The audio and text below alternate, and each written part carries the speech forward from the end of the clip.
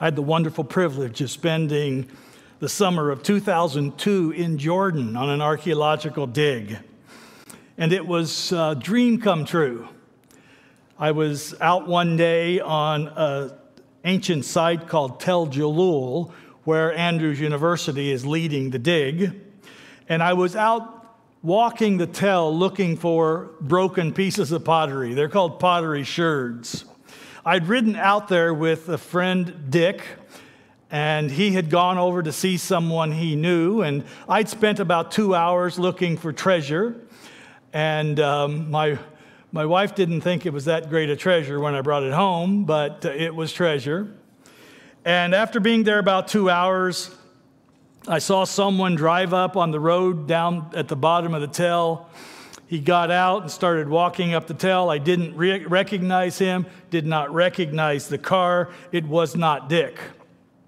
And so he came up to me and said in a broken English Arab accent, "Mr. Dick sent me." Okay, well, they knew I came out with Dick, Mr. Dick, and so I figured that they must be friendly.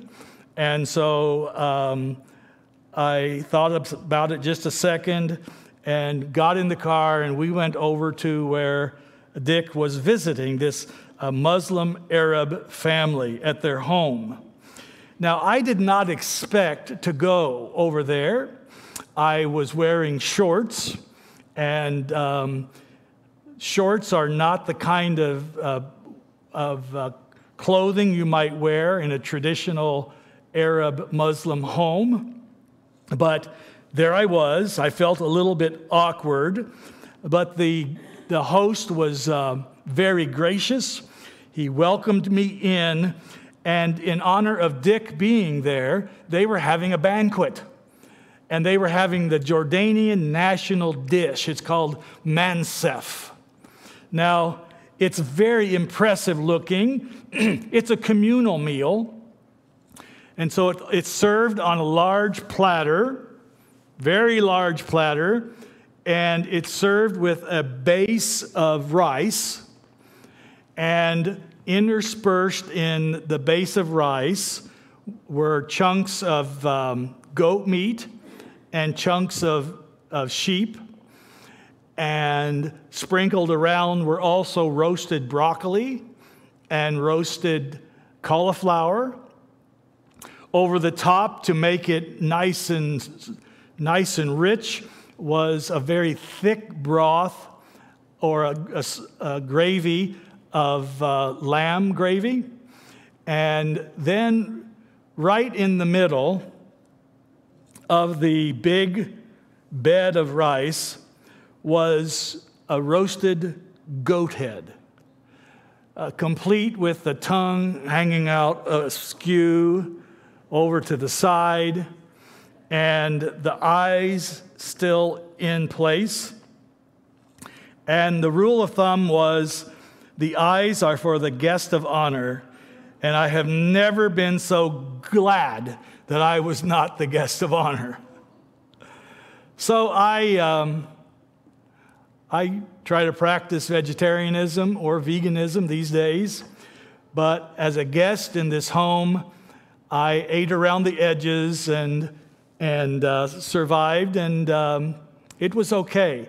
The other interesting thing for Americans is that it's a communal meal, and they don't give you disposable paper plates and paper or plastic forks. It is, as I say, a communal meal, so everyone uses their right hand and reaches in, gets a ball of the rice, squeezes it together, and then eats it like this.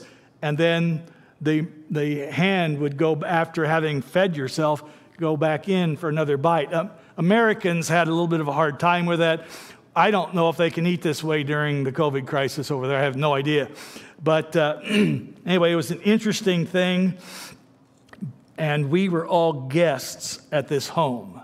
Now, I tell you this story because this is the mental picture that I have in my brain when I read Luke chapter 14, verse 16.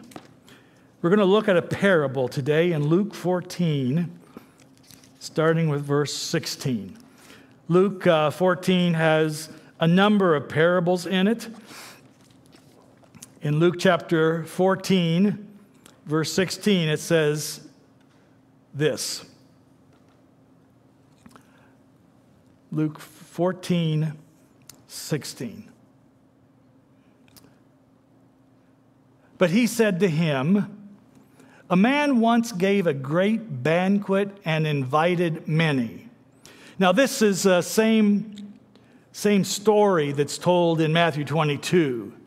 But I kind of like the way it's told in in Luke chapter 14. So it's a story about a great feast. And when I think about this story, I think about being in this Arab man's home and this mansef. And it's interesting, in Greek, it said a man once gave a mega banquet. So this is a mega feast. This is not just a feast. This is a mega feast. And so what did he do? He invited all kinds of people. Now, this feast that Jesus is talking about is referred to back in Isaiah. It's the same idea back in Isaiah 25, verse 6. So I think Jesus is using this imagery. Matthew 25, verse 6. Isaiah prophesies, on this mountain the Lord of hosts will make for all of his peoples a feast of rich food, a feast of well-aged wine, of rich food full of marrow, and of aged wine well refined. So Isaiah prophesies that there will be this great feast, and Jesus is picking up that imagery, and he's telling this parable. He says, a man once gave a great banquet and invited many. Now, as I say, this is a parable that's paralleled in Matthew 22. Although the details are a little different in Matthew 22. In Matthew 22, it's a wedding feast, and here it's just called a great feast. And some people have used the differences in the Matthew 22 parable and the Luke 14 parable. They've used the differences to try to prove that the Bible doesn't know what it's talking about. They've tried to use the differences to say, well, which is it, a wedding feast or a great feast? What they don't understand is that, Jesus traveled many places for 3.5 years. He must have told these parables in many places at many times. And if you look at the setting in the books of Matthew and Luke, you find out that the setting is very different. And so I think that you have basically the same parable told in two different places. And so the critics are just simply wrong. They don't know what they're saying. And so Luke 14:16, it says, a man once gave a great banquet and invited many. So the custom of the day was this. Remember, you're talking about a day before microwaves and good, reliable stoves powered by electricity or gas. And so what the custom was that you would invite your guests, you would tell them the feast is going to be this day. So they would put it on their calendar. They would RSVP, say they're coming, but the time was not given for when the feast would happen, exact timing. And so on the morning of the feast, the people who were making the feast would determine what time it would be ready. Servants would be sent out to all the people that had been invited. Of course, they were all probably right in that area because of the transportation. And so people would be sent out, slaves would be sent out, and people would be invited. Come now, the feast is ready. So verse 17, it says, at the time for the banquet, he sent his servant to say to those who had been invited, come, for everything is now ready. So the banquet is ready. The great feast is ready. All it needs is guests. All it needs is for people who will participate. Come, for everything is now ready. And then something remarkable happens. And at that, verse 18. And they all alike began to make excuses. You know, I remember many times when our children were invited to parties. They'd wake up that morning knowing the party was going to happen. And they'd say, "When are we leaving? When's the party? When are we leaving?" They're so eager and anxious. But that's not these people. They began to make excuses. The first said to him, "I have bought a field and I must go and see it. Please have me excused." Now, when you look at this excuse, it is a non-excuse. I just find it difficult to think that someone bought a field and hadn't looked at it in advance. Not only to see what it was worth, so he'd know a good price, but see if it was fertile, all kinds of things. And so, "I have bought a field. I need to go and see it. Please have me excused." The next one says, "I have bought 5 yoke of oxen, and I go to examine them. Please have me excused." Really? You bought 10 oxen, and you haven't tested them? You haven't seen them? You haven't seen if they're skinny, if they're fat, if they're strong, if they're weak, if they're old, or if they're young bulls? This excuse, again, makes absolutely no sense. Even if it were legitimate, couldn't you go tomorrow? I mean, it's time for a party. The third man, verse 20. "And another said, I have married a wife and therefore cannot come." Well, this one may be somewhat legitimate. There was a law in the Old Testament, Deuteronomy 24:5, that gave a man an excuse not to go to work for 1 year, a year-long honeymoon.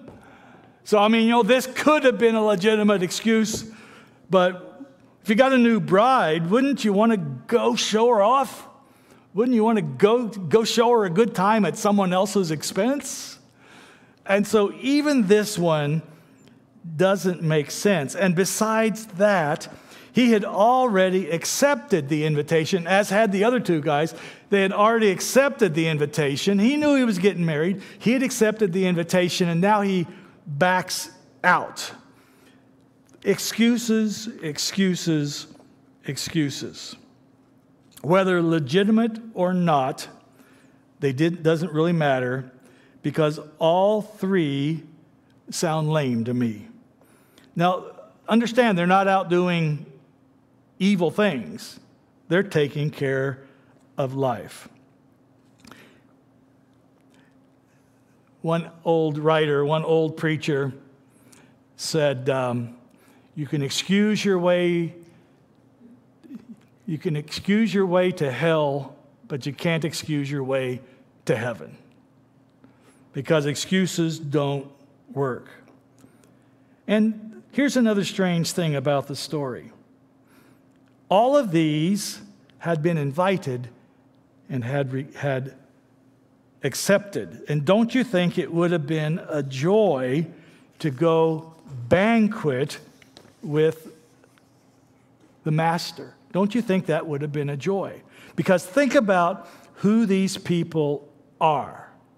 These people are the kind of people that you want at your banquet. These were the banquet giver's friends.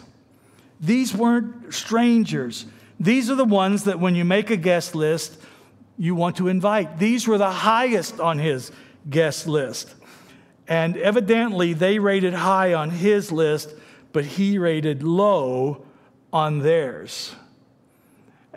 Perhaps you've had that experience where you kind of thought somebody was a good friend, and then you find out they're really not. Just to put it bluntly, you find out that you like them better than they like you. It's kind of a sad thing, kind of disappointing.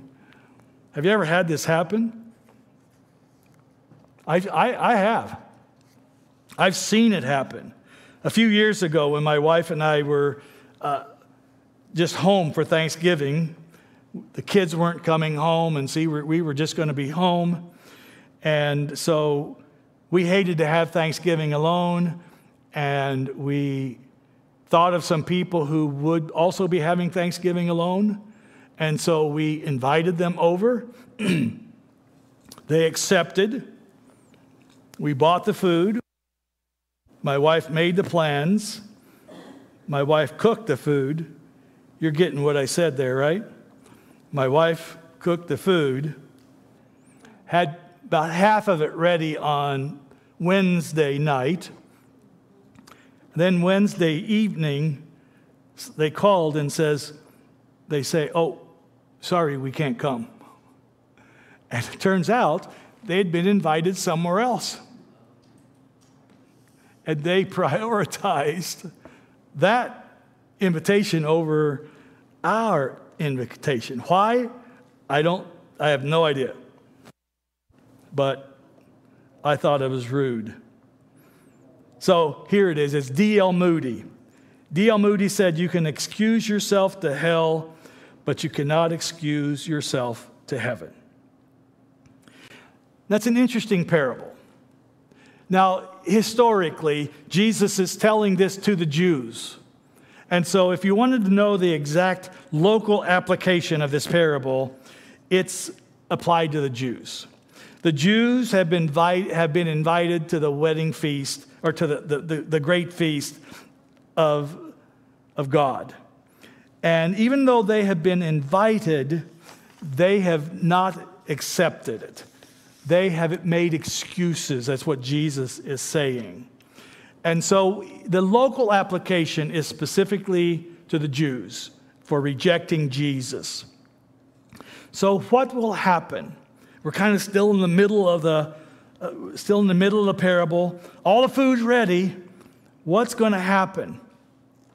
Verse number 21. So the servant came and reported these things to his master. Then the master of the house became angry and said to his servant, he became angry. Do you blame him? I don't blame him.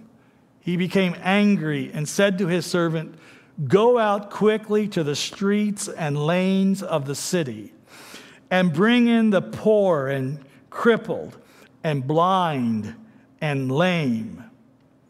And the servant said, "Sir, what you commanded has been done, and still there is room." And the master said to the servant, "Go out to the highways and hedges and compel people to come in, that my house may be filled." This is an interesting way to fill the church. Some Sabbath morning, "Rick, let's get a bunch of sawhorses, go out on 29, block the highway off, put some arrows, and compel people to come into the Atholton Church." I like the idea. Oh, by the way, we'll also be full of lame people and blind people and all these other people. It works, but that's what happened in the parable. And so finally, the house was filled. The house is filled. But look who it's filled with. The good, the bad, and the ugly. Well, maybe not the good, because there was only one who was good, and that was the master of the house. That's the symbol of God, of course. But of all the ones that came in to the banquet were the bad and the ugly. Now, next week, we're going to look at the other half of this parable. We're going to go back to Matthew 22 and see the second half of the parable, because they're parallel passages. And so next week will tell us the fact that they were all bad and ugly. But we'll get there next week. But that's who was there. The poor, the crippled, the blind, and the lame. Who are they? Especially the ones that have been compelled off the highway. These are people who are traveling in traveling clothes. These are people who had not intended to go to a banquet. They're probably dressed in their worst, not their best. And yet they are invited into the great feast. They are strangers, the bad and the ugly. Do they deserve to be there? No. They have no relationship with the Master. Did they expect to be there? No. They're surprised to be there. They might not even have known the great banquet was happening. They might have. They did not know that the banquet was happening, and they did not expect to be there.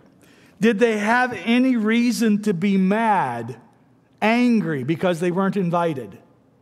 No, they didn't. I have to admit to you that I was not angry when I did not receive an invitation many years ago to the wedding of Princess Di and Prince Charles. I was not angry about that. I had no reason to expect to go. I was not angry when I didn't receive an invitation to go to the wedding of Michael Jackson and Lisa Marie Presley. We all knew it wasn't going to last anyway, so why go, right? No, I had no expectation to be there. I had no reason to think that I should be there. These people had no reason to expect the invitation, and yet they accepted the invitation, and they had a great time. And this is why this is a parable of God's grace. God's grace. God's grace is given to those who don't deserve it. God's grace is given to those who don't deserve it but are willing to accept it. That's the only requirement about God's grace, is we have to be willing to accept it. And it's interesting that the invited guests did not accept it, which says something about their relationship with the feast giver. Grace is getting from God that which we don't deserve. Grace is God accepting me, the unacceptable. I have lived my life in such a way that I do not deserve to be in the kingdom of God. But because He loves me, He extends to me His grace. He has promised me eternal life, and He's promised it to you. I started to subtitle this sermon, Graceville for Adults. Pastor Anastasia and the Children's Ministries team are creating Graceville, and they're going to create Graceville in our hall downstairs. And you've seen our Graceville videos. Well, this is Graceville for adults. All adults are invited because Graceville is where God's love is everywhere. And it's not just for children. It's for us as an adult. And if there were a bunch more people here, I would have loved to have heard about 10 amens. There we go. I got one. You know, some people say that God is not fair, and I am so glad He's not fair. If God were fair, you would be cooked. You would be toast. I would be toast. God is not fair. He is filled with grace. He accepts us with grace.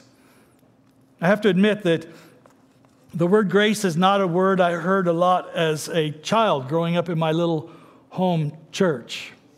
It wasn't a common topic, but it was something that I learned. And I'm not sure how I learned it, but I learned it. I learned it from my mother, I think. I saw a meme on Facebook this week. I took a picture of it and put it on here just because I wanted to read it to you. Someone posted this. It says, "Unfortunately, no one notices your tears. No one notices your sadness. No one notices your pain. But everyone notices your mistakes." But that's not true with the grace of God. As a matter of fact, that may be true with brothers and sisters, although with people, I hope it's not true of brothers and sisters in the church. But I know it's true of the feast giver. I know it's true of our Savior, Jesus Christ. I know it's true of God because He offers us grace. As a matter of fact, He does notice your tears.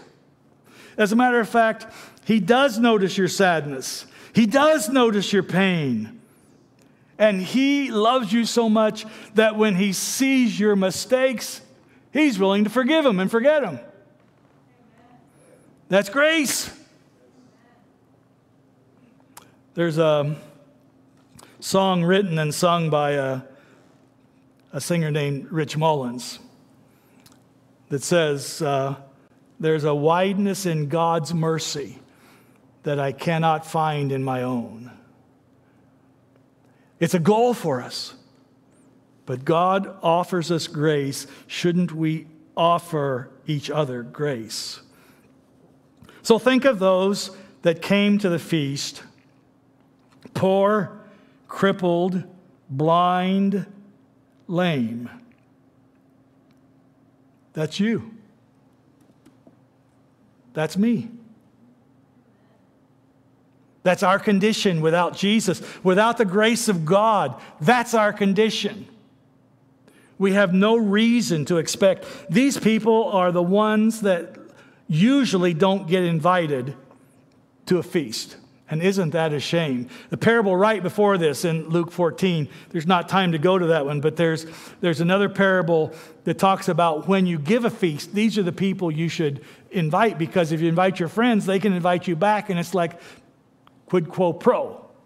It's kind of like you scratch my back, I scratch yours. You be nice to me, I'll be nice to you. What about those people? Well, we're not going to invite them. These are the people that Jesus says we should invite. And it's probably a good thing the original invitees were not there, because let's be honest, they would have been very uncomfortable with these people. They might not have wanted to be at a party with them. Because let's be honest, they probably didn't smell as good as they might have. They were traveling on the streets. They weren't dressed nice, that's for sure. But these are the ones who responded. The rich, the elite, the self-sufficient could throw their own party. They didn't have to come to God's. They were self-sufficient.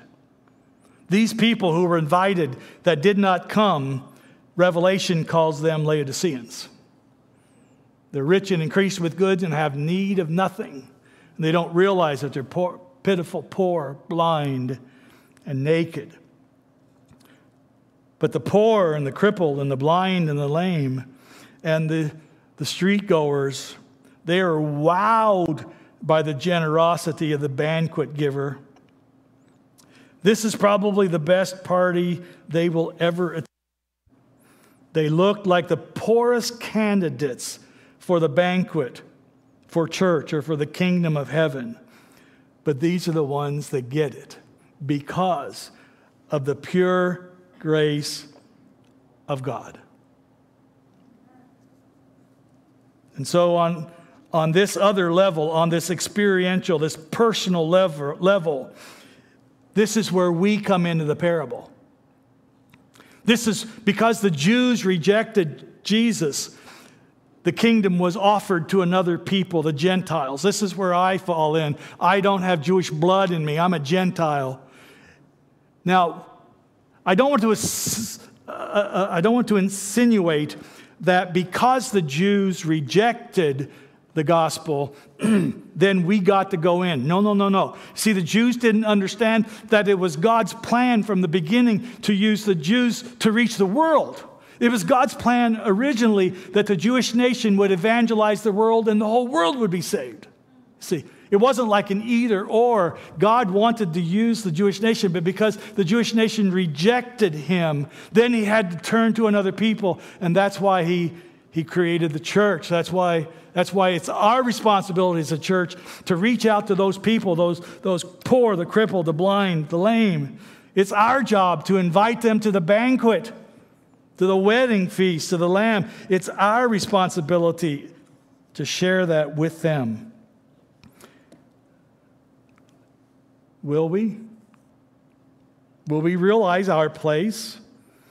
There are many parallels between the chosen people of God, the Jews in Jesus' day, and the Seventh-day Adventist Church today. Sister White talks about them. We are the chosen remnant of the SDA Church, the chosen, prophetic, destined people who keep the commandments of God and the testimony of Jesus. And we are invited to spread the good news about the great feast. What excuses are you giving not to accept the invitation of Jesus every day? The invitation of Jesus to spend more time with Him, the invitation to draw closer to Him through Bible study and prayer, the invitation to share the good news about the wedding feast. What do your excuses say about your relationship with the banquet giver? You know, the book of Luke 32 times talks about feasting and banqueting.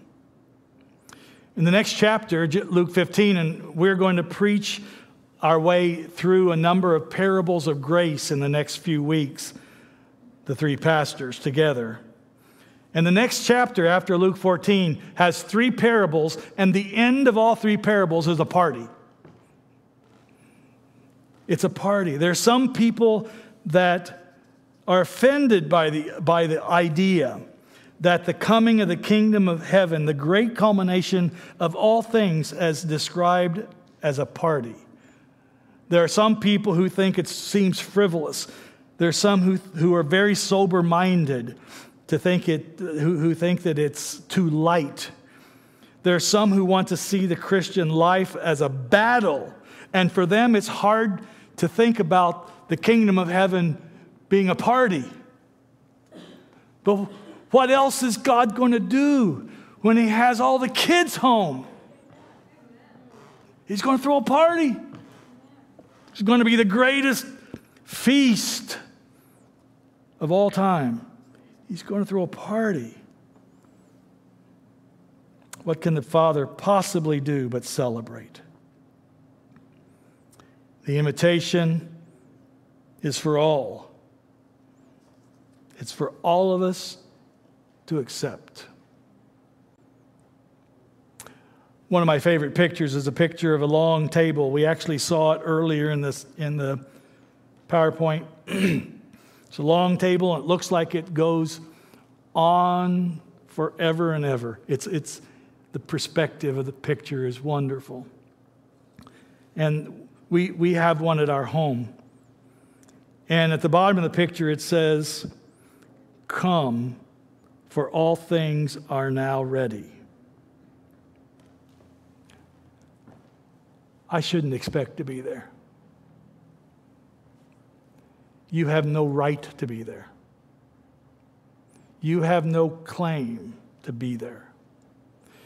You can't tell God how many years you have been in the church, how many times you've read the Bible through. You can't tell God how many times, this was for many years ago, how many times you collected your ingathering goals. You can't tell God all the wonderful works you've done. I don't care what you've done. You don't deserve to be there, and I don't deserve to be there. But it's through the sheer, unadulterated, wonderful grace of God that He invites us to be there. And I plan to be there. Furthermore, I plan to stay for dessert. I plan to eat dessert for eternity. All because of the wideness of God's mercy, the depth of his love, all because of the grace of God. We're going to sing about that just now. We want you to join us, please.